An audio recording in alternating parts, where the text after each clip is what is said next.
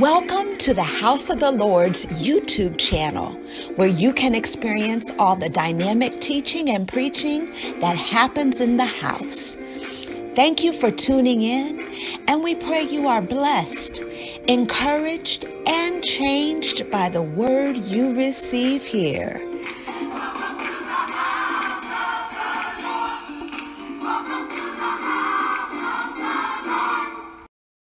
Father, you're amazing. You're amazing. You're amazing. We magnify you. We praise you. We honor you because there's none like you in the universe. Thank you that you are an amazing God. And I want to thank you for keeping us all day long today from dangers we could see, dangers we could not, from the arrows that fly by day and the novel coronavirus that stalks the night. Thank you that you are a protector. You are our deliverer, and we say thank you.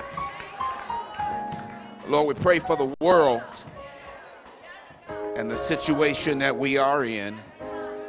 Maybe somebody will turn to you and say, we need thee, oh, we need thee every hour.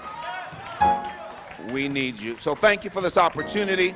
Open our hearts and minds to a fresh revelation of your word. We want to be able to process it in our minds, live it out in our lives. Whatever is accomplished, we'll say yes to your will. In the mighty name of Jesus, we pray and we give thanks. Somebody say, praise God. Amen. All right, go ahead and be seated. Glad you're here.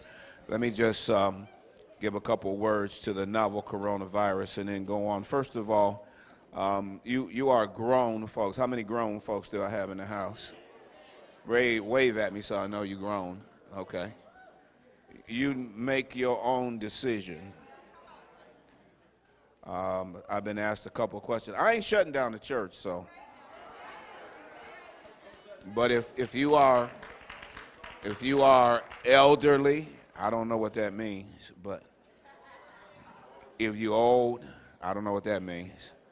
But I'm 68, but so whatever you is, if you feel like you are at the age where you might be vulnerable, then don't come.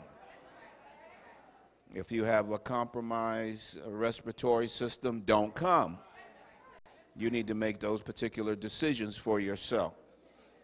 But I think that we are overreacting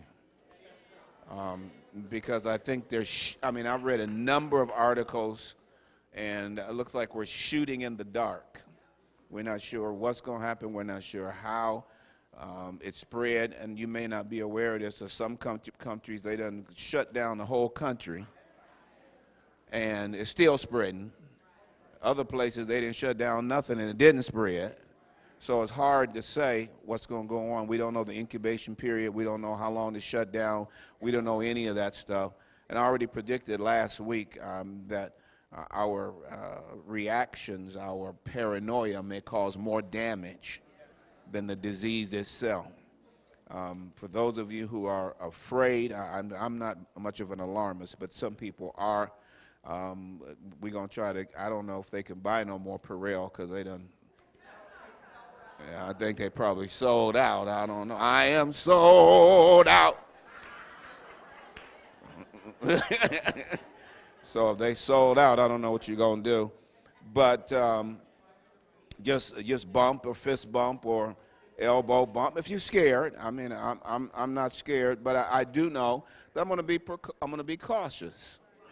So I have a tendency to put my hand in my face a lot. So I need to wash my hands and use Purell and that kind of stuff. But I'm not going to stop shaking hands and whatever, because we're coming to a phase here where we don't touch each other that much to begin with. Okay, and y'all, we touching here because y'all the church. That's the house of the Lord. But out on the street, we ain't touching that many people. So I don't know what the issue is going to be, except they're going to shut us all down. And to me, forgive me, but it's nuts. I mean, they're going to shut. But guess what they ain't shutting down? Money-making stuff. Well, they ain't shutting much of that down because we got to make that money. Even if we stop the NBA games, they playing on TV. We gonna make that money.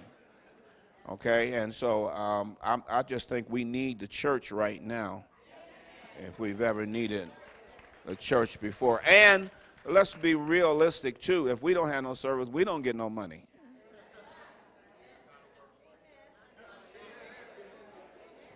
You know, amens on that. And the money don't come back the next week. So you do what you feel you need to do. Basically started out talking about groups over 1,000 and then groups over 250. And they just keep coming down. So I guess after a while you won't be able to talk to nobody. We all going to go in the house and shut in, but I just don't know how that's going to work. So we'll see what's going to happen. All right, that's enough of that. I'm working on this new series, and this is about the 5th message in. We did it for a Counterculture Club. It was so good. I just said, I can't leave it over there. We need to come back over here and talk about some of this stuff. The Ethical Demand by Logstrup is really heavy philosophical stuff, but I'm going to break it down so that we can get down into it, even though it's going to be kind of heavy tonight. If you have not been here, we have surveyed the 8 places that the phrase comes up in the Bible, you shall love your neighbor as yourself. And now we are making application of that from a not only a ethical demand, but from a biblical demand, and looking at some of the philosophical perspectives of that demand. So the ethical demand we started to talk about is silent, because unlike the divine command, which is at least stated in the Bible, there is no entity outside the church to pronounce this demand. So we're going to go down here real deep. So look at your neighbor. Don't touch him. Just look at him. Don't touch him. And don't let your eyes stay too long. Logstrup's teaching is going to seem strange. But by the way, there are some preachers that are not going to be able to preach, because they touch your neighbor every 2 seconds. Touch your neighbor, touch your neighbor, touch your neighbor, touch your neighbor. After a while, I don't know what they're going to say. So anyway, Logstrup's teaching is going to seem strange to us because of the way that American culture has impacted us. So I got to give some quotes today. I'm not giving them to you in the notes because I don't want to plagiarize Logstrup's book and material, but I think you can get enough out of it for us to make application. First quote: it is a characteristic of human life that we normally encounter another with natural trust. This is true not only in the case of persons who are well acquainted with one another, but also in the case of complete strangers. Only because of some special circumstances do we ever distrust a stranger in advance. End of quote. Under normal circumstances, we accept a stranger's word, and we do not mistrust him or her until they give us reason to do so. Initially, we believe one another's word. Initially, we trust one another, and I'm not talking about a deep relational trust, but a civil trust. Since civility has fallen to an all-time low and the tenor of American relations is contentious at best, we probably believe that our interaction with others is filtered through skepticism. Yet, it would be difficult to maintain any kind of interaction with others if we were as skeptical as we think we are. In fact, the basic trust that we normally encounter when we interact with others is seen in the fact that you got to teach children to distrust others. Children don't come here distrusting. We got to teach them, now that's a stranger. Don't trust them. Furthermore, the skepticism and the distrust that seems to attend modern interaction is maladaptive and displays emotional and psychological sickness in the present or in the future. If you are really as skeptical as you think you are, as Americans, as we think we are, we're going to be sick in the long run, because we need interaction with other people at a certain level. In short, it is normal to extend initial trust to those with whom we interact.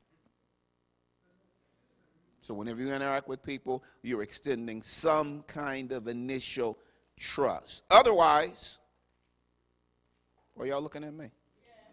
Otherwise, you wouldn't talk to them because you would not trust them. Therefore, you would look at them and say, well, I'm not going to speak to you. I'm not going to speak to you because I don't trust that you're going to respond. We're going to go a little deeper. Look at the next powerful quote. To trust, however, is to lay oneself open. That is why we react vehemently when our trust is abused. As we say, even though it may have been only in some inconsequential matter, abused trust is trust that is turned against the person who does the trusting. The embarrassment and the danger to which we are subjected by the abuse is bad enough, but even worse if the fact that our trust was scorned by another person. Let's slow down. Make sure we get this. When we trust somebody, we lay ourselves open to that person. Consequently, when the trust is abused, even though it may be some inconsequential thing, we react with intense emotions and intense convictions.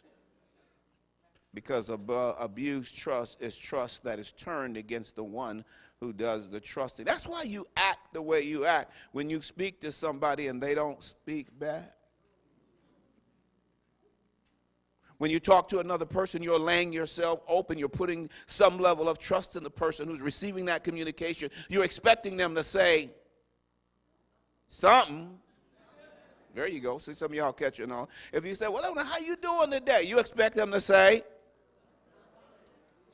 something.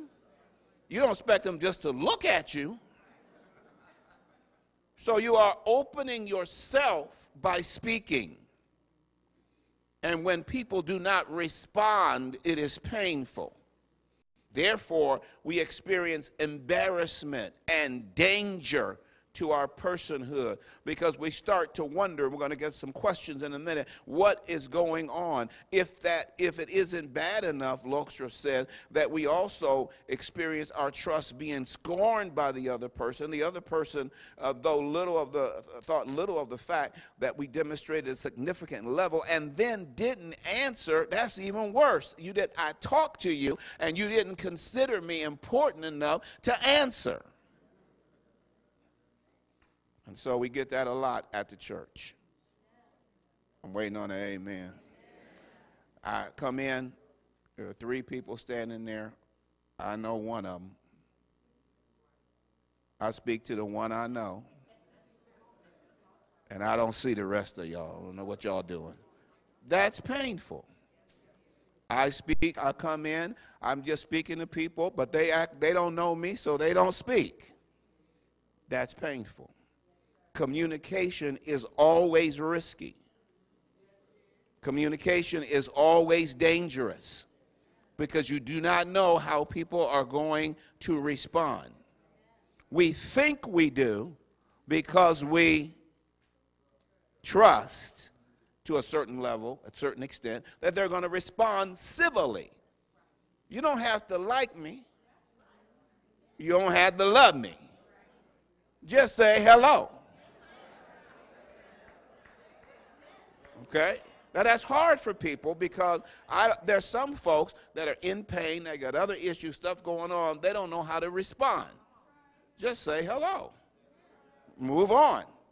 When you don't respond, you are giving painful messages to people who have trusted you. Now, my book on betrayal begins to expose the danger, the malady, the blindness of betraying someone's trust. You said, I didn't betray anybody's trust. When they spoke to you, when they opened themselves to you, and you chose not to respond, or to respond flippantly, or however you chose to respond, you may be betraying their trust. Consequently, whatever its form, whether articulated or silent, there is an expectation of trust that manifests itself on the presupposition that the other person will fulfill that expectation. This is new stuff because we don't think about it that way. I speak, don't speak. What's the big deal? The big deal is we're talking about human beings opening themselves up if I speak to you, I'm opening myself. So he writes, this is to say that by manifesting the expectation, one has already surrendered oneself to the other person, even before it is certain that there will be any fulfillment. I'm still quoting. In other words, the manifestation is necessary for bringing about the fulfillment. Perhaps simply in order to make the other person aware of what we expect from him or her. End of quote. In short, when we talk to another person, we are manifesting an expectation. I expect you, what? To answer, to say something. And for many of us in a church like this, we expect more than that. We are expecting probably a measure of warmth. Right? And for some of us who've been around a long time, we might even be expecting some, I shouldn't say a long time, short time, some love. The new people, I have to try to bring them and put them in school because they think everybody at the house of the Lord loves them. They're so excited, you know. I'm so excited to be here among my brothers and sisters, and you know, I'm just glad to be saved, and I got to bring them to the side. Come here. Everybody here don't mean you good. We have the saints and the ain'ts. The people who got issues, some saved and the unsaved. We got all kinds now. Let the wheat and the chaff grow together. When I come, I'll do the separating. So we have some expectation, but in that expectation is a latent surrender of ourselves to the other person. Did you get that? This takes place even before it is certain that there's going to be any fulfillment. When you trust the other person for civil interaction, you're opening yourself. And at the same time, you've surrendered yourself in a way because you cannot take back what you've already done. Once you speak, it's over. You can't go back and say, I want to take that back. I didn't mean to speak to you. You can't go back. It's out now. You can't say, hello, oh, I'm sorry. Forget that. Forget I said hello. You've opened yourself. You've made yourself vulnerable to a certain extent. And we don't generally think through whether we're going to speak to another person, at least not for cordial communication. The rituals are such that we just speak to everybody. It's just that. Now, we don't do it as much here as we do down south. Up here and in the north, that's why I say I'm not sure we're trying to keep people from getting the coronavirus. They ain't touching no way. They're barely speaking. But they're vulnerable. They're not vulnerable that way. That's church people who are vulnerable. The world is vulnerable through coughing, sneezing, those kind of things. Right here, we're vulnerable because we're shaking hands, touching, face to face, hugging people. That makes you more vulnerable. But not that much for other folks. And so when we choose to interact in that way, and cordially at least, we assume or unconsciously expect the other person to honor our communication. Or, I know you're not thinking about it, I'm trying to get you to the point, our trust in them. Because if I speak to you, I'm trusting you to respond. So the manifestation of the expectation is necessary for bringing about a fulfillment. I'm not going to get that fulfilled unless I get some kind of expectation. And when I speak to you, I'm putting out an expectation. I want you to speak back. Okay, so when I say, well, what's up? I don't say what's up and walk away. I wait. Because I'm waiting on what? A response. I spoke to you. Now I'm waiting on you. I'm trusting you to respond as you ought to, civilly as you ought to. If you don't, that's a problem. Now I got to figure out how I'm going to deal with that. Being a Christian, should I forgive you? Should I cuss you out? How should I respond to this? I'm saying I spoke to you like in a good Christian manner and you didn't respond. It's at that point that we begin to ask moral questions. We begin to wonder about the conduct and the character of the people who are disappointing us. Here's several questions that we begin to ask in our own mind. What kind of person abuses our trust by not responding appropriately to our communication? Our question is going to be, so what's wrong with you that you can't speak? What's your issue? What's going on? Or what kind of person scorns our trust by not responding appropriately to our communication? What kind of person embarrasses us in their response to our communication? Because now I'm embarrassed. I spoke to you.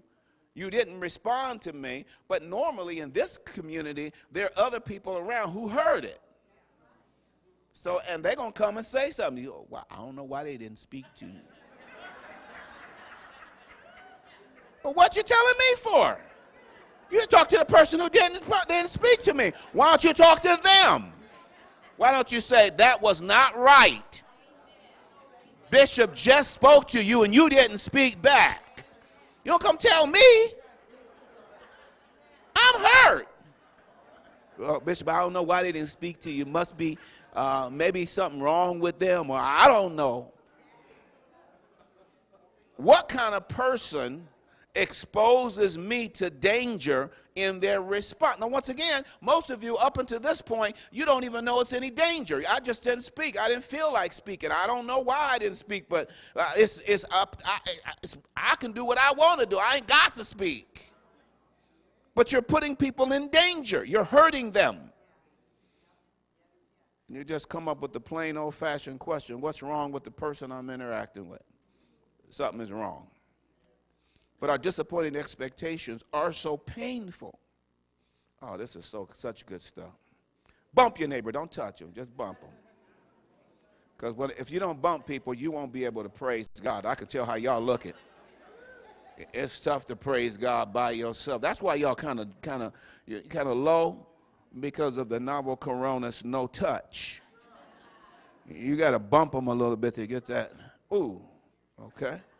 So now we come to why it's so painful that we have to cover it up.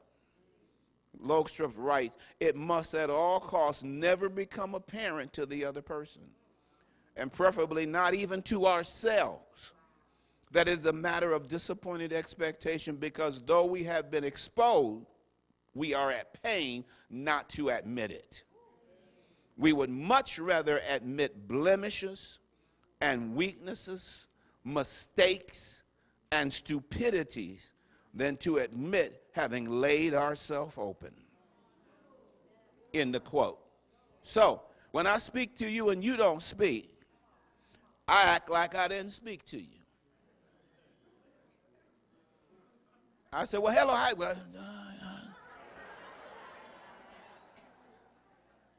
Why? Because it can be so painful, I'm not going to admit that took place. In the NBA, they do this a lot. They play all of those tapes where people are left hanging, you know. Because it is embarrassing and nobody wants to admit it. So rather than saying, hey, man, I'm trying to slap your hand, we go, I'm not going to admit that I was disappointed. And so we now come to a blindness that is inherent even in facing our own disappointed trust. We are greatly reticent to admit the pain of disappointed trust. We would rather, he said, admit blemishes, weaknesses, mistakes, stupidity. I don't go around and tell people, well, you know, I spoke to so-and-so and she didn't speak to me. I just act like I didn't speak to you. You don't mean that much to me. That kind of vulnerability is so painful, so dangerous, that we prefer not to even admit it to ourselves. Is that keeping us from experiencing the kind of intimacy that God has created us to experience? That we are afraid to face the fact that we have been disappointed and unwilling to share it, unwilling to interact in it. I'm far different, and that's the reason why I have the issues I have, because I don't mind telling folks that they have disappointed me. That's the only way you can have a relationship. You got to be able to have that kind of communication. Most of us, we want the intimacy, but we're not willing to face the danger.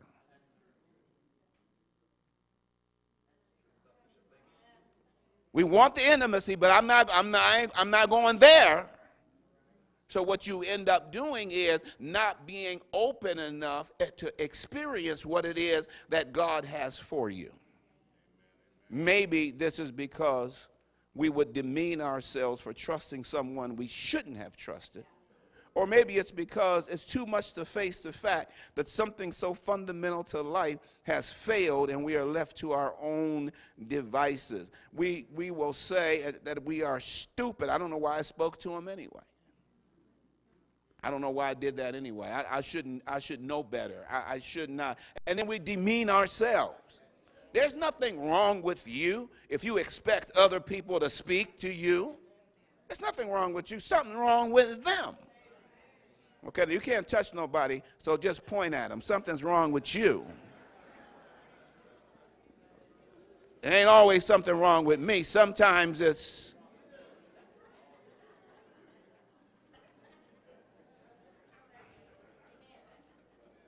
and it becomes me because I'm unwilling to face the reality of what just took place. This is serious stuff. And it would change the atmosphere of the church if we could hear it. It will change us because we're down into the philosophy of why things are so painful and why people don't respond and why we can't move forward into that relationship. Can I give you another quote? If communication between persons in conflict with each other is cut off, sparks of moral reproach and accusation begin to fly because there is self-surrender in all forms of communication. Anytime, I'm not sure if you're getting it, anytime anybody speaks in any way, I have opened myself to you some kind of way because I'm not sure how you're going to respond.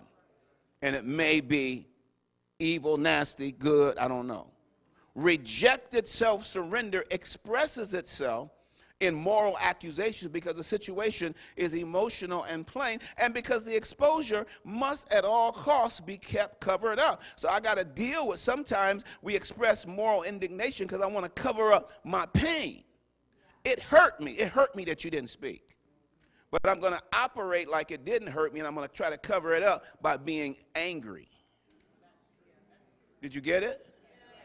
I'm not going to say, wow, that really hurt. I'm going to say, well, you know, to you too. That covers the hurt. It covers the pain. And then it makes me feel better, even though underneath I still have the issue. I'm still in pain. So this isn't new stuff for you, that part of it. You know that anger covers pain, covers hurt. And then after that, revenge covers anger. It begins, those things are covered up. So a lot of times when people are angry, it's because they can't face their pain.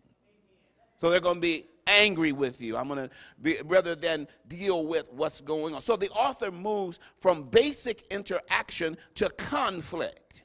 Even in conflict, we seek to cover up personal exposure of laying ourselves bare, because when communication between persons in conflict is cut off, sparks of moral reproach and accusation begin to fly because of the self-surrender. How many of you have ever had an argument? Okay, a few of you. 2 of you. If you've ever had an argument and the person who is arguing cuts off, it is painful. Now, I have to teach folks that because they don't know it. Well, I just want to talk no more. Yeah, but I do. Okay, so I understand. And normally in a couple situation, after one person has said what they want to say, it's easy to cut off. I done said what I want to say. Now you're going to listen to what I have to say. But I think they're going to cut off. I said all I'm going to say. Good. Just sit there and listen then. I got some stuff I want to say. Okay? So but it gets cut off. How dare you? I'm in the material right here now. How dare you scorn my self-surrender by cutting off the communication? The author says that cutting off communication is a rejection of the self-surrender of the communicator that will precipitate moral accusations because the situation is emotional and plain. I'm trying to make myself vulnerable to you, and you don't care. And so now I got to keep the exposure covered up. It's so painful. I got to attack, or I got to be angry. I got to somehow cover it up because I don't want to so blatantly expose my self-surrender and my vulnerability. And explains again the blindness of biblical betrayal. So it's difficult when you are in those situations and you're trying to work through and the other person is actually acting like you just don't count. You're not that important to me. And I would say that to people, and I try to teach people that, but it's hard. If you don't want to interact with me, there's a certain level of what you're saying, you're not even worth it. Why would I even talk to you about that? You don't matter. I don't. And so when you respond, then you're going to respond with moral indignation. Okay. Excuse me? Really? And then we're going to go violent. Why? Because I'm trying to deal with the pain that I'm dealing with in being rejected. You know, you're going to listen to me or okay, something getting ready to happen. Or I'm going to hit you or something going to go down. Because I'm in pain and you are not honoring my person. So the basic character of trust is also revealed in another. Bump somebody and say, this is good. Okay, don't bump. Look at them. This is good. Here's another way that it comes about. In love and sympathy, there is no impulse to investigate the other person's character. Oh! In other words, this is so deep here, we do not create or construct an image of who the other person is when we are in love with them. There is no impulse to judge them. When we love them, we're in good standing, everything's going good. I'm not paying any attention. I'm not trying to judge them. If, on the other hand, we are not in sympathy, and the other person, or there is a certain tension between us and the other because of something about the other regarding which we are uncertain, or irritation, or dissatisfaction, or antipathy, or whatever it is, then I form a picture of the other person's character. And I begin to see him or her in a variety of dispositions because now I'm on my guard. When I'm on my guard, I start looking at you saying, calling you names. You nasty so-and-so, you. I'm on guard now. And because I'm on guard, I felt that. Y'all related to that, didn't you? And because I'm on guard, now I'm making a characterization of who you are and how I see you. If we're on good terms, you can do whatever you want to do. I don't see you that way. I'm just what they didn't mean that. But did you hear what they said? They didn't mean that. You just misunderstood. Why? Because we're in love. We're on good ground. We're on good. But when we're not on good ground, you just speak. You know, how you doing? What you mean by that? We got issues because I am now judging you. I've made a characterization of who you are, and you are not good, and you don't mean good. Are y'all listening to me? Therefore, it is not the reality of where they are. It is how you read the situation. And behavior and civility and all of those things can be very problematic. So there is no judgment of the character of a friend. But when there is tension, irritation, dissatisfaction, we begin to evaluate that character. We're on guard. We become skeptical of the character of others. By the way, I said this enough, but I don't think people really can hear me at a certain point because of cultural interference. A lot of folks are sick because of this. More and more, they're coming back and they're letting us know we are sick because we ingest this kind of skepticism, this kind of angst, this kind of pain, it will make you sick. We learn over time then to guard against being fooled, being tricked, being naive, or any other way of letting trust get the better of us. So some of us have figured it out. I'm just not letting nobody get in. I'm not going to give them much. I'm not going to speak much. I got my guard up. You're not getting past a certain point. That'll make you sick. Some of y'all say, well, I'd rather be sick than hurt. No, you don't. 'Cause hurt you can get over. Hurt God can deal with. Hurt you can get forgiveness. Sick becomes set. It becomes a set pattern that will bring pain. I'm getting ready to let up and go because I can see I'm putting so much heavy stuff on y'all. Some of y'all are sinking down. One final quote, and I'll give it up.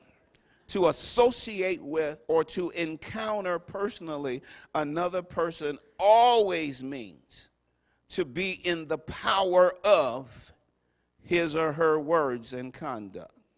Psychology refers to this as the power of suggestion. Girard calls it mimetic rivalry. The dynamic interaction or suggestion or imitation between two people. We are always being impacted and impacting anyone that we interact with. What did I just say?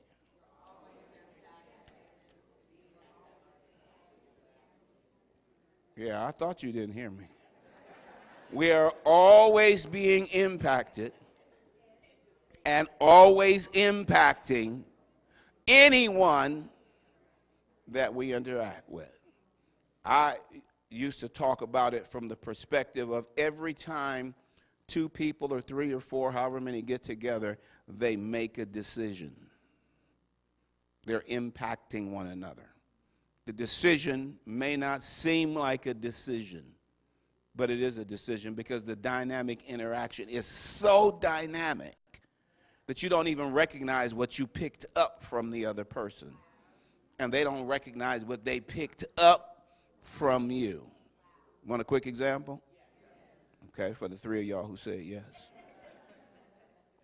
You go out to dinner after church and say, you know, what do you think about the sermon?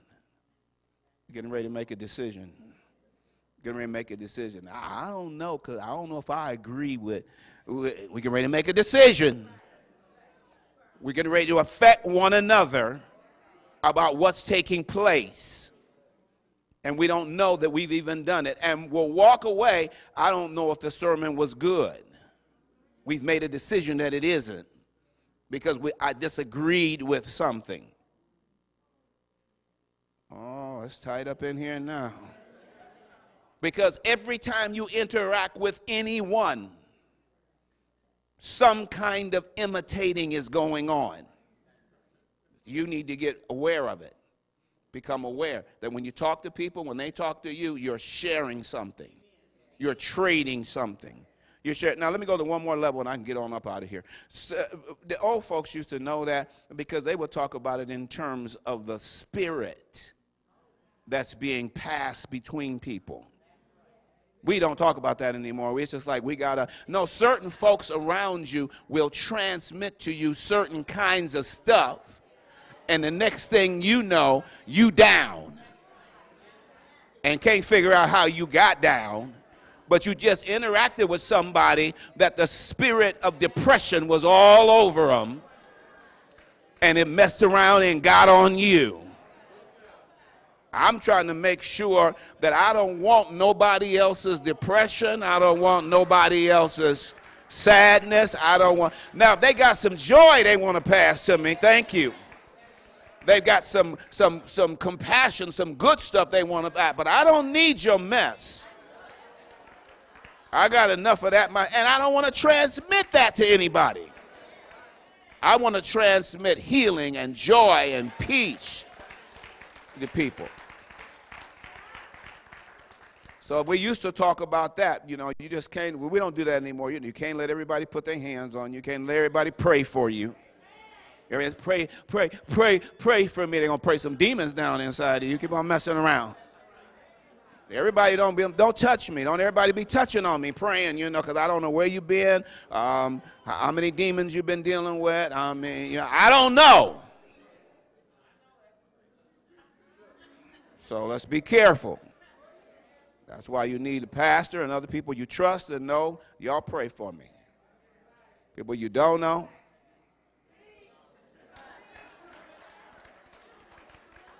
thank you. Can I pray for you? Yes, but don't put your hands on me, though. I don't want any transference. In short, in its basic sense, you didn't know we were going here. You thought we were just going to talk about, you know, you should love your neighbor as yourself, and we could stay up here like we normally do. You didn't know we was coming down here with the real interaction. In short, in its basic sense, trust is essential to every conversation. Every time you interact with anybody, there's some kind of trust going on. We step out of ourselves to enter a speech relationship, which surrenders ourselves to the other. So be careful what you say to folks, how you hear them, how you respond. We can say that communication is a relationship. We are relationally placing ourselves in the hands of others, and that explains why so many people refuse to communicate, share deeply, because I put myself in your hands, I'm in danger. So what I want you to do is begin to look at that, and begin the perspectives of that, deal with that, interact with it, work through it, see people, be careful how you respond, instead of just taking it for granted. Now that means, one more thing and I'm done, you have to be fully present. Now most of us are not fully present because we're in such pain ourselves, and it's easy to get overwhelmed, and like a couple Sundays ago, it's easy for church people to get bugged that I'm not fully present. I didn't even hear what you said. How are you? I'm not too good. Well, praise the Lord. Don't praise the Lord. I didn't say I was good. Well, it's just salutation. I'm not looking to interact with you. All I want to do is just get you to speak back. Now you spoke back. I'm done. Don't tell me no other stuff. But if I'm fully present, there is a healing that can go forth in our communication. Amen? Come on, let's pray about it. Father, thank you that you love us enough to always hear us and to respond in love. May we have the same kind of listening skills and heart with you. Would you take this sermon and put it down inside? Let the truth be engrafted inside of us. It's not enough for us to just hear these things and say amen and do a little shouting about them. We need to live them out, Lord. And so, Lord, help us to do that, to live them out. I want to thank you that there have been people in this church that have listened to me, heard me with their heart, and responded in love, that have brought healing into my life. And I hope that I've done that for some others, Lord. But let it be something that grows in the community. that folks will want to be a part because of the healing nature of that takes place. What a mighty God you are. We're thankful for all that you do. Lord, protect us from the coronavirus. We want to put our eggs in the quarantine basket, but I'm going to put mine in the Holy Ghost basket. I hope that quarantine works, but when it doesn't, raise up a standard against the disease and keep us safe from the pestilence that stalks the night. Watch over us, Lord. And then even if we would contract the virus, you are a healer that can bring healing. And we say thank you. Pray these things in Jesus' name. Amen. God is good.